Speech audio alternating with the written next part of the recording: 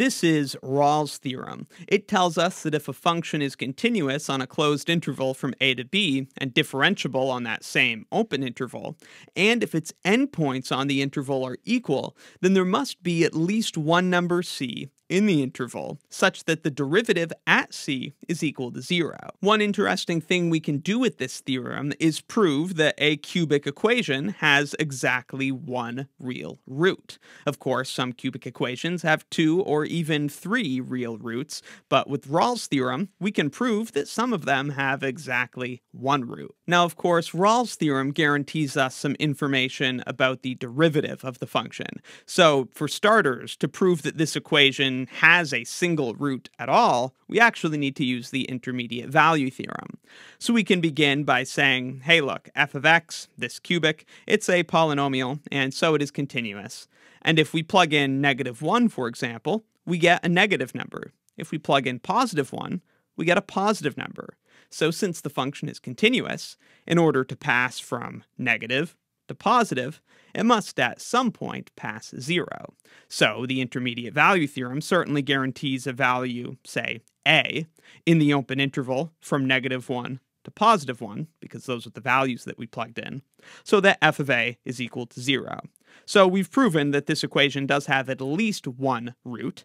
Now we can use Rolle's theorem to rule out the possibility of any other roots. And let me clarify, the only importance of -1 and +1 in this open interval is that over that interval, the function passes from negative to positive. Any other interval where that held true would also work for this proof. So now the idea is that we're going to suppose, for the sake of contradiction, that our function does have another root.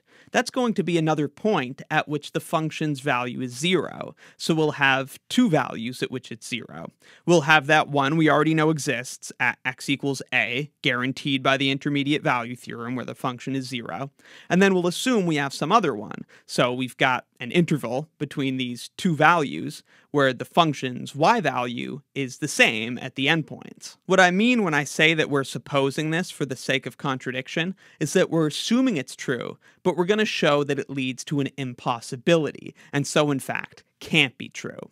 So again, we're supposing for the sake of contradiction that f of x has another root, let's say b, that's not equal to a, the one that we already know exists, and let's just assume that a is less than b. Whether a is less than b or the other way around, doesn't matter, this just helps us keep our notation consistent. Now, we know that f of x is continuous on the closed interval from a to b, where a is the x-coordinate of the first root that we know exists, and b is the x-coordinate of the second root that we're assuming exists. We know that f of x is continuous on this interval because it's a polynomial.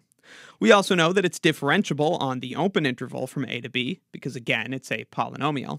And so Rolle's theorem applies. We've got continuity, we've got differentiability, and we know that the value of the function is the same at a and at b. The values of the function at the endpoints of this interval are the same, because it's 0 at the beginning and at the end. They are roots.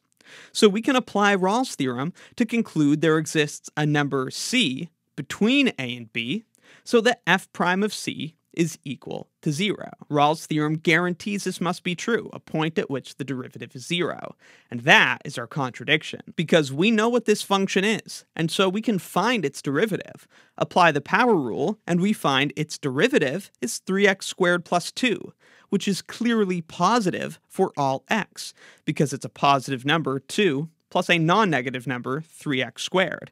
That's always positive, so there's no way there could be a point where the derivative is equal to 0.